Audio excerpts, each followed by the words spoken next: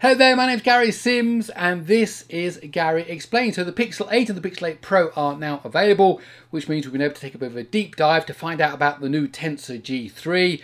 What is it made of? What's on the inside? Also take a look at some of the performance for both CPU and GPU, and including looking at the sustained performance. So if you want to find out more, please let me explain. Okay, so today we're going to be looking at the new Google Tensor G3 processor, but before we get started, it is worth mentioning a few things that Google have said, just to give them their dues before we start talking about CPU performance and GPU performance. Google is saying it's not about speed or traditional performance metrics. Our work with Tensor has never been about speed or traditional performance metrics. It's about pushing the mobile computing experience forward. It includes our next generation TPU, which was custom designed to run Google's AI models. Compared to the first generation of Tensor on the Pixel 6, our latest phones run more than twice as many machine learning models on device. The models themselves are also more sophisticated. That's a massive jump in a short time, and it means that machine learning models now enhance just about every aspect of the Pixel user's experience. So they are emphasizing, as they have done with the previous generations of the Tensor processor. The Tensor name gives it away. It's about the NPU, the neural processing unit, not necessarily about traditional performance metrics. However, they do say in their press release it includes the latest generation of ARM CPUs, upgraded GPU, new DSP and new imaging DSP. So if it does have the latest generations of ARM CPU and an upgraded GPU, let's see what performance you get out of them. Now, if you remember back in June of 2023, I made a video talking about that the Tensor G3 will be a 9-core processor. That was the information that we had received over at Android Authority via a leak, and that is what I based this video on, and it is indeed a 9-core processor. We often had 8-core processors, there's a few 6-core processors, we had a 10-core processor. To memory, and I could be wrong, but this is the first 9-core processor. So what do we get? Well, here's the G3 in this left-hand column, here's the G2, here's the G1. So you've got one ARM Cortex-X3 clocked at 2.91 gigahertz. And then after that, you get 4 Cortex A715 clocked at 2.37 gigahertz, and then you get another 4 cores, making it 9 in total, the Cortex A510 clocked at 1.7 gigahertz. Now compare that to the other ones. In the previous generations, it was a 2 plus 2 plus 4 setup, so making 8 cores in total, 2 X1s, 2 A78s, 2 A55s, and in the G1 we had 2 X1s, 2 A76s, and then 2 A55s.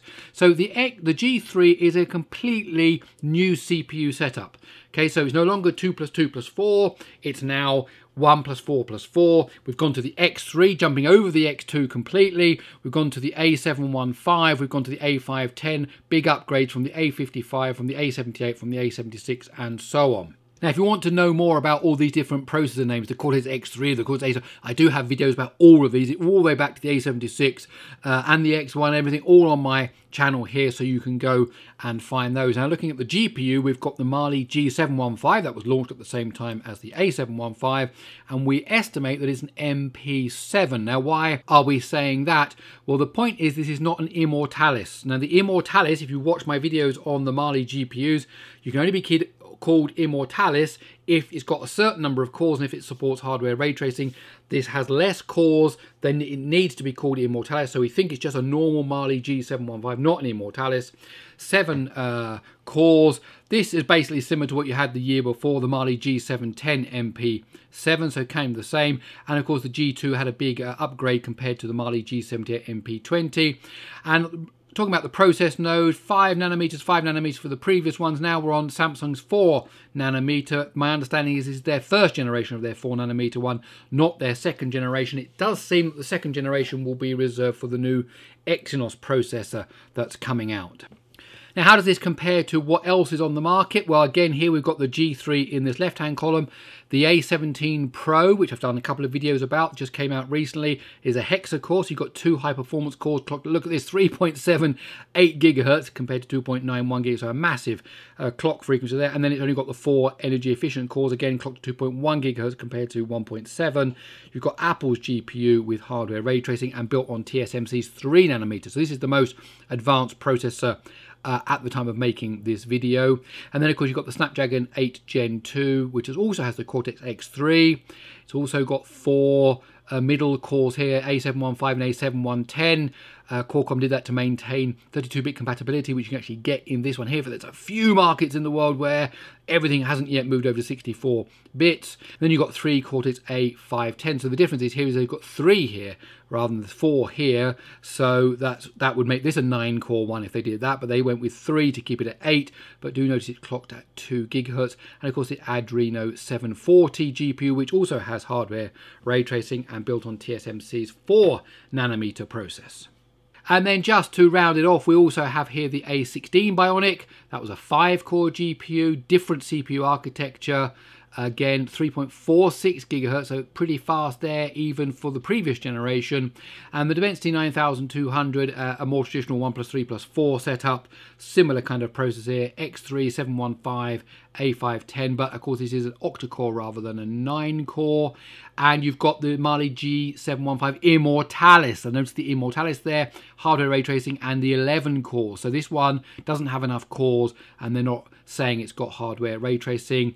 TSMC's 4nm for both of those. Okay, so let's go and have a look at our first bit of benchmarking. This is Geekbench 6 single core. Now this is just the Pixel phones. You've got the Pixel 6 Pro, the 7 Pro, now the Pixel 8 and the Pixel 8 Pro. And as you can see here, a steady growth of the single core scores. What's interesting here, and we're going to see this reflected a lot of the things, is that the Pixel 8 Pro seems to have better cooling, better thermals, which means it's allowed to push the CPU harder. So both of these have the G3. This one seems to be running certainly a bit faster. So you get a 10% increase in performance compared to the G2, and in fact 23% performance increase compared to the G2 if you have the Pro version of the Pixel 8, and an 11% increase compared to just the normal Pixel 8. So definitely there is some higher performance in the bigger device with better thermals. If you take that as the overall landscape of what's going on, the Pixels are here at the lower end. Just the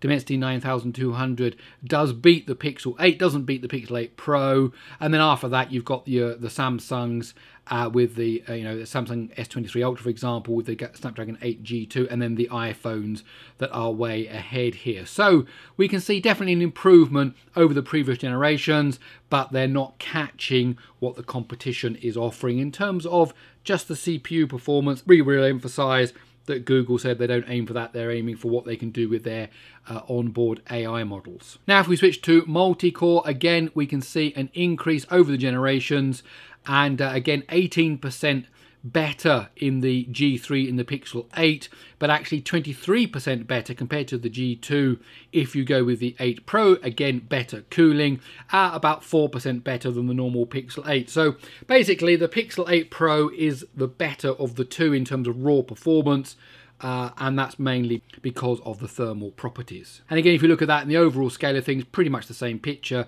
Dimensity 9200 is just under what you can get with the Pixel 8 now for multi-core. Of course, this is of course a 9-core processor. This is an 8-core, this is a 9-core processor. The Pixel 8 Pro better still, but still the Snapdragon 8 Gen 2 in the Samsung and the iPhones are still ahead in multi-core scoring as well. Now, what about graphics? Well, we've got that G715, Mali G715. So you can see there's a big improvement over what was in the previous generation. So that's good news. And here the cooling of the Pixel 8 Pro doesn't seem to do very much. The scores for all the graphics I'm going to show you now are basically the same for the Pixel 8 and the Pixel 8 Pro. So basically that's a 32% increase in performance compared to the Tensor G3 in the Pixel 7 Pro. And again, if you look at the overall landscape, noting here that for 3D Mark Wildlife, the Dimensity 9200 and the Snapdragon 8 Gen 2 both do very, very well compared to the iPhone and compared to what you get in the Tensor G3. So definitely the winner there. That's a slightly different when you come to Wildlife Extreme. That's a different benchmark, harder, the Extreme version. Snapdragon still doing very, very well. Beats the A16 in the iPhone 14 Pro. However, the A17 Pro in the new iPhone 15 Pro just seems to beat the Snapdragon there. And overall, again, here we can see a 32% increase in performance compared to the G2. Now, when it comes to stress testing, this, of course, is a very interesting picture. So what have we got? This blue line here is the Samsung Galaxy S23 Ultra. And as you can see, it's certainly the best for many runs here. 5, 6, 7, 8 runs. It does very well.